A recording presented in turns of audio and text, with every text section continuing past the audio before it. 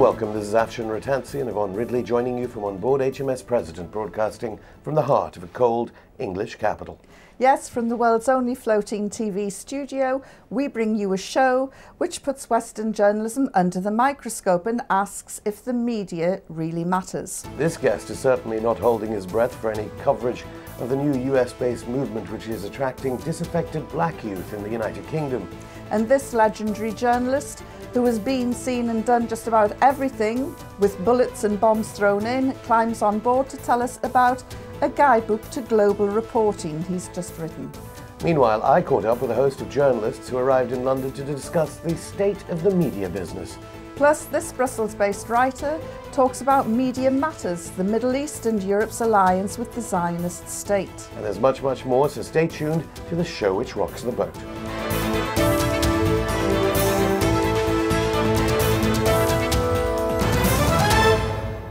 Well, students are back in the news again after yet another peaceful demonstration turned into a night of violence. It's hard to know if the media is helping or hindering their cause. But where would we be without the media? Our next guest is the legendary Mort Rosenblum. He's been, seen and done it all as a journalist, but now he fears that the days of the foreign correspondent are nearly over. Mort Rosenblum, are things really that bad? Well, you know, they're not bad in terms of the actual numbers. There's probably more eyeballs and fingers out there than ever, but that doesn't mean we're getting very good coverage. All these new tools and these new people, you can get things instantly, but it also means we can get things wrong at the speed of light. So my message in this little book I've done is that wonderful that we have these new tools, wonderful that you have these new possibilities. Yes, start new people up. No, it's not about old guys like me. But you need the traditional values, the traditional tenets. You have to be the idea of a citizen journalist. You don't want a citizen surgeon removing your gallbladder. This is really a profession. And do you think that's what's happening? Where citizen, sorry, I'm shouting over the noise of a helicopter, but do you think that that's what's happening, where ordinary people are Facebooking, blogging, Twittering and sending reports to newspapers themselves? Well, two things are happening. One, the owners of news organizations are discovering that it's so much cheaper to hire or just engage an intern and not pay them, or have somebody just starting out who doesn't talk back, who is pretty eager to climb up and not have to deal with old guys like me that cost more and argue and insist on saying what we actually see. And you have to report.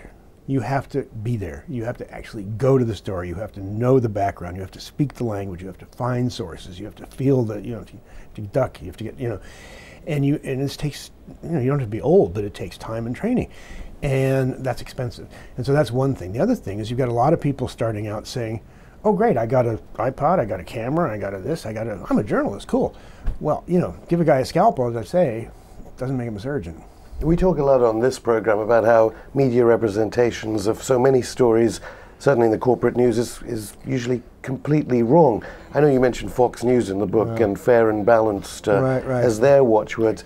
Do you not feel that some of the blame for the poor reporting is also the Academy itself? Oh, absolutely, no question. I mean, there's a lot of people to blame, but like everything, and you don't get anywhere when you start using these four-letter collective pronouns, like they. I was just reading a story or seeing something online about the Chinese, they.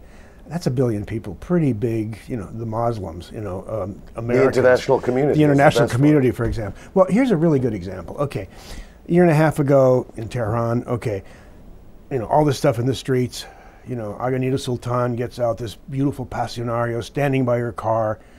Okay, well, in World War I, Archduke Franz Ferdinand gets stabbed in Sarajevo, and it takes people a couple of weeks to get going. So here, 1 billion people see this. They see the images, they see her fall, they see the whole thing, and everybody's, oh, Islamic Revolution, oh, look, it's all changing. And that's their Florida. That's hanging chads. It's about elections. It's not, as you well know, it's not about, changing Islam. It's about changing politics. But what about bias? Because I know that I've actually spoken up to people saying, you are biased, maybe you should embrace your bias, so when you come to a story, realize your own prejudices rather than trying to be impartial. I have a chapter that starts out in this book that says, I can't remember how I said it, but I said that, your ideal byline is, oh, Goldberg, McSweeney, Gonzalez, Wong, because, we're all people of the book. People see my name. I write about Israel.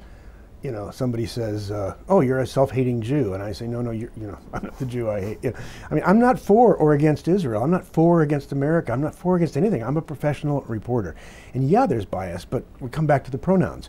You know, who's a reporter? You know, you fair and balanced. It's too bad it got hijacked because it has some use that phrase, but it's a moving target. You know, it's professional. You put forward a very good argument for the case of having foreign correspondents out there, but the reality is the cost of getting somebody with your experience into a war zone and all that entails. And this, the accountants are looking at this now. The cost of the Iraq War was $4 trillion for the Americans alone, probably 500,000 Iraqis, God knows how many, everything else, and a world that's been screwed up for the next 5 generations. I mean, is it too much to pay a guy a salary to go look at this and stop it? Well, let's hope the newspaper publishers are listening. Thank you very much for coming in. Mort.